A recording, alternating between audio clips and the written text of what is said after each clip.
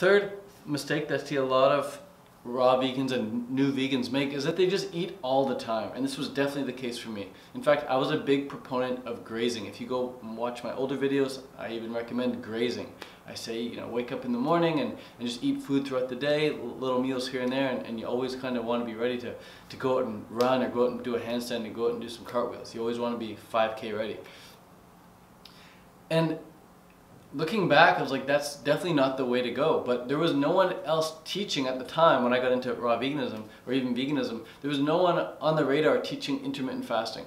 And if you are to look into intermittent fasting after this video, go on YouTube, just type in intermittent fasting and do some research. You'll see how much sense it makes. It's just mind-blowing that more people aren't talking about the benefits of intermittent fasting.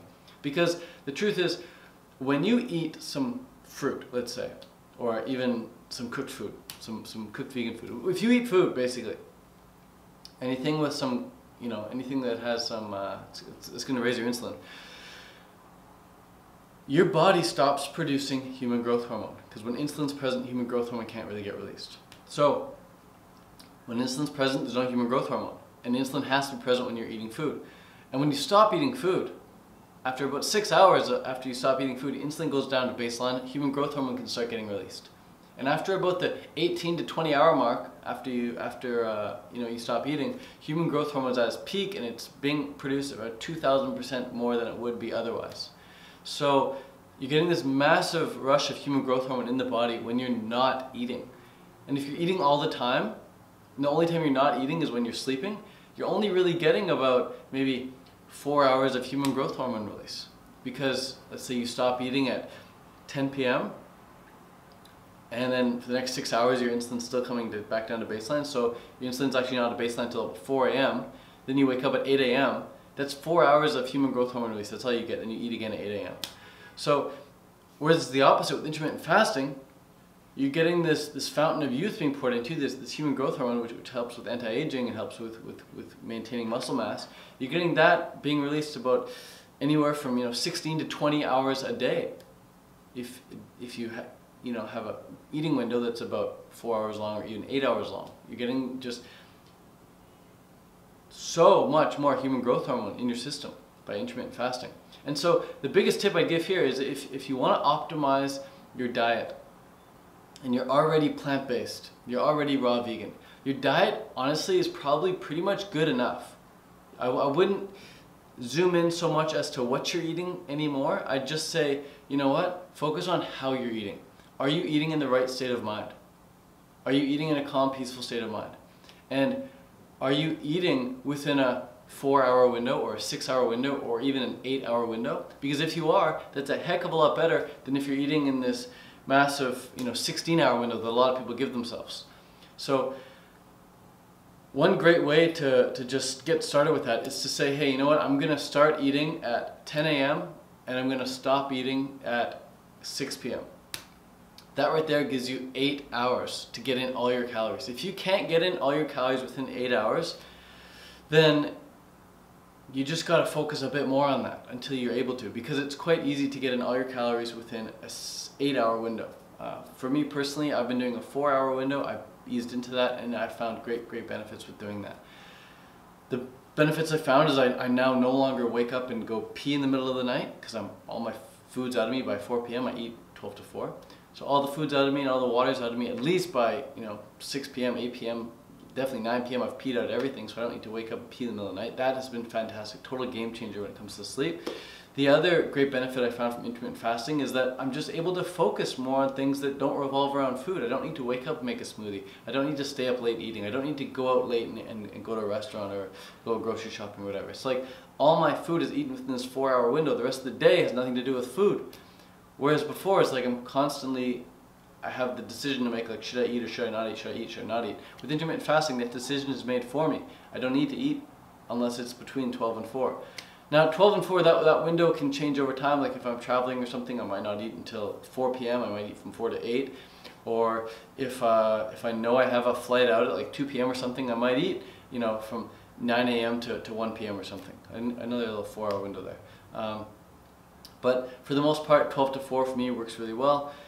And the other benefit is just my body fat percentage is way, way lower. I used to be a lot skinnier, have a lot less muscle, and have much higher body fat percentage. I went and got DEXA scanned, came in at 18% body fat, even though I looked pretty skinny. I just didn't have muscle mass, I just didn't have all that human growth hormone in my system, because I was eating all the time. And now, you know, I weigh more, and my body fat percentage is lower. And I eat as much as I can within this 4-hour eating window. And I go to bed full, I go to bed satisfied, I go to bed completely fulfilled, and I go to bed feeling quite disciplined as well, knowing that I stopped eating at a certain time. So those are some benefits of intermittent fasting. And yeah, it was a mistake looking back to be eating all the time. I wouldn't recommend it for someone at all. And another benefit of intermittent fasting is that when you brush your teeth, you know, you wake up, you brush your teeth, and your teeth are clean until noon, and then you eat for 4 hours, and you brush your teeth at 4 p.m., and then your teeth are clean again until, you know, the next morning when you brush your teeth again. So rather than eating all the time, having to floss and brush between meals, now it's just you have like this 1 meal a day style of eating. You have this 1 meal a day chunk of time where you eat your whole meal in this 4-hour period, and it just works. So I know a lot of people, they do 1 meal a day and they have like a 2-hour eating window or a 1-hour eating window. That works a lot better if you're doing cooked food. So if you are eating cooked food, I'd recommend, you know, closing down your window time to maybe 1 to 2 hours. But if you're eating raw vegan, I'd recommend a 4 to 6 hour eating window, just because raw veganism has so much more water, so much more volume involved with the diet. But you definitely want to focus on the dates, the bananas, and the avocados to make sure you're getting in all of your calories within that short period of time. Anyone else who's doing a much higher water content fruit diet, when they're doing intermittent fasting, I'd say they need a 5 or 6 hour eating window, which works as well. So keep that in mind and try it out. I hope you got something from this video. Hope to see you around, eat some fruit with you sometime this winter, sometime next summer, whenever, wherever. Just hit me up. It'd be cool to hang out. Much love. Peace out. Adios. How's everybody doing? It's a very, very cool place. We have not ate this much fruit in a long time. I feel like we're a little bit high on the fruit. And who else is feeling a little bit high on the fruit? All right, let's do this.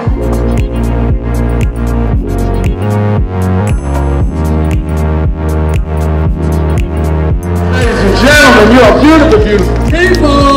Oh my goodness, it must be all that fruit you eat.